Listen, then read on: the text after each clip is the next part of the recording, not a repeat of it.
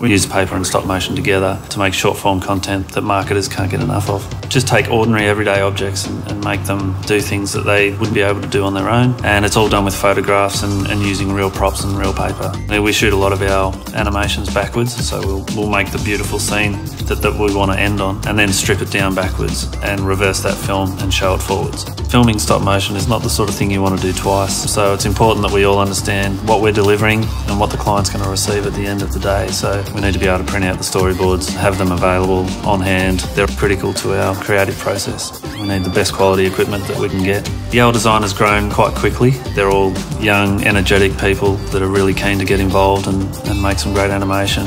We've found a niche in really hands-on paper craft, and it's something that we're improving on every day and something we're really proud of.